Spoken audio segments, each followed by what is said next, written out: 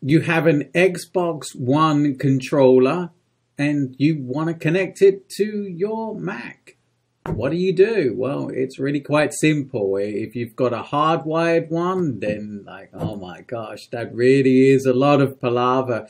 If you've got a wireless one, then as long as it's an Xbox One, and I know it definitely works, so you'll be able to connect wirelessly. It's pretty straightforward, very painless.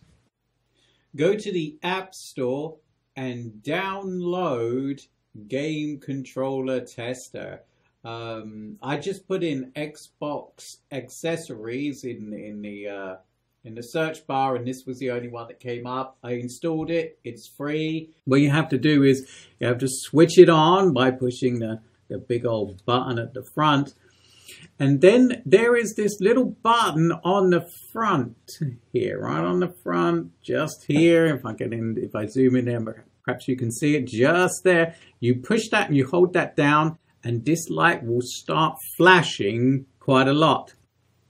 Once you've see your Xbox wireless controller appear here in the Bluetooth, this is in the Bluetooth, so open up the Bluetooth preferences, and once you see it open up here, you'll get a little connect button next to it. Just push connect, and then you will be connected. You can see here that the buttons are all working, yeah, and the pads and the sticks are working, and the buttons are showing up there.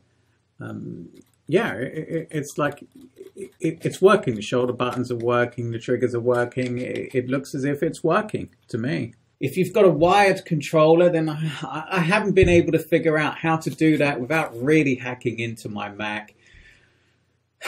So I don't know what to say.